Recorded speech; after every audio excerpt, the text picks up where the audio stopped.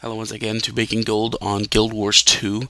Today again we're going to be looking at Guild Wars 2 Spidy and looking at how we can download information from Guild Wars 2 Spidy into our own Excel or other database so we can manipulate the information and make it a little bit more useful. The one nice thing about this website, and one of the many nice things about this website, is that it is open source and there is an API that has been built that we can easily retrieve information from it. I say easily, but everything, of course, is relative. If you check the FAQ at the top and go to the GitHub wiki, he has information on the API. It's at version 0.9. And remember, this is an evolving site, so things will break over time, and I will do an update video when that happens. And here he has a fairly good description of how to use the API. The nicest thing that you can do is come down here to the examples and guides. There's one to loading into Excel and one to loading into Google Docs. I had some difficulty loading into Excel, so I'm going to show you another way that you can load into Excel. But the one for Google Docs is excellent, and I'm going to be using that a little bit later to show you the spreadsheet that I'm currently using. Instead of trying to follow this guide, what I have done is I use his same information, but you come over here and you paste this URL into your browser. Now this says you're going to Guild Wars 2 Spidy API version 0.9. CSV can be changed between CSV and JSON depending on what format you want the file to be outputted as. And this is saying that I want to get the data for item number 19697, which is copper ore. So I hit enter there and I immediately download that file. Now that file has no extension, so you're going to change it to a .txt extension. Then you can pop open Excel and go to Data Sources, from Text, and 19697, import.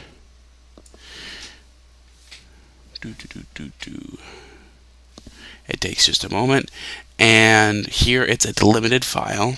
Okay, so there's a character that separates each field. Yes, go to next, and it's a comma, not a tab. Next again, and finish. And let's put it in an existing worksheet. This gives us all the information we have on copper ore. Okay, data ID 19697. Down here, max unit offer unit price, min sale unit price, number available, number of buy orders and sell orders that are up, all sorts of information along here. Okay, now notice that all prices are in copper. Okay, so it's 12 copper. If it's worth 1,000, that means it's 10 silver, and if it's worth 10,000, it means it's 10 gold. Okay, or 1 gold, sorry, 100,000 to 10 gold. This information gives us our headers that we are actually going to be using here in just a minute with Google Drive, which I'll hop to now. So this is my Google Drive, and this is the spreadsheet that I've built.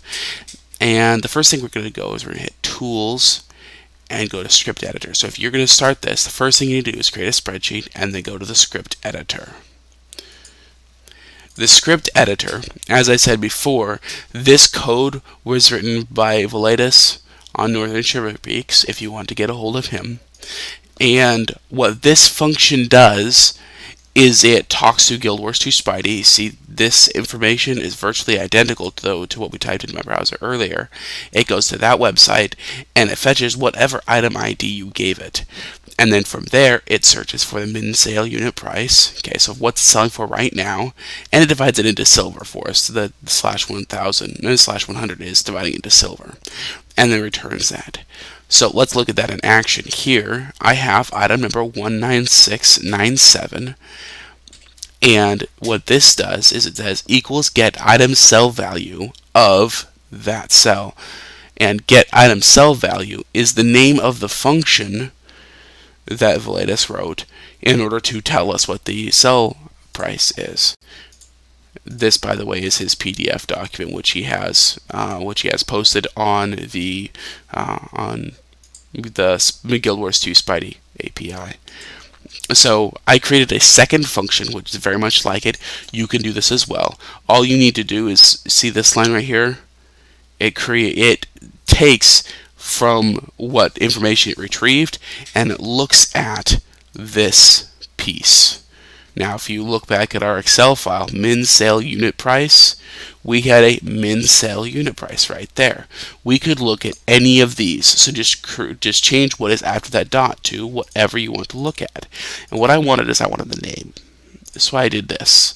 I just changed it to variable name instead of adjusted value equals name. Okay, and I return that name, and I changed the name of the function to get item name. So here I get item name of 19697. It goes to Guild Wars 2 Spidy. It checks. It says, "Yep, okay, it's copper ore." Returns that to me, and there I have it. What this allows me to do is in a single shot see the various prices of whatever I want to watch. So one thing I've done is I've created a woods index and a metals index. It allows me to see the average value of the wood and the ore. So over time I can see if it's shifting upwards or downwards. It's one of the different measures that I'm putting together to see how the market's doing. This allows you to set up your own spreadsheet for crafting, for monitoring sales, for seeing what items are trending upwards and downwards to see what ones you want to monitor. This is just a better tool that you can devise on your own terms to see what you want to invest in. The more information you have, the better investments you can make, and this is an excellent method of getting more information. If you would like some more information regarding how to use the API, do contact the creator of this excellent PDF. Down here at the bottom, you have his contact information, or leave a comment. We'll see what I can research and dig up for you. Thanks.